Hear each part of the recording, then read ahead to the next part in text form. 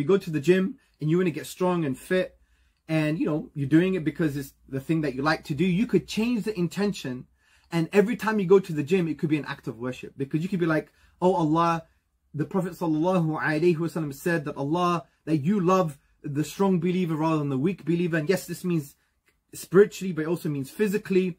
And I want to be strong physically to show that Muslims are healthy, and that Islam changes your external, physical and internal appearance and internal reality, that we're holistic human beings, and that I kind of come across as assertive and confident, and also that I could be strong to defend my family, and that I could be strong to continue to do ibadah and acts of worship for you, so I could pray in the last third of the night for long periods of time. I want to be fit and healthy, and the gym is going to facilitate that. So every time you go to the gym, it will be an act of worship.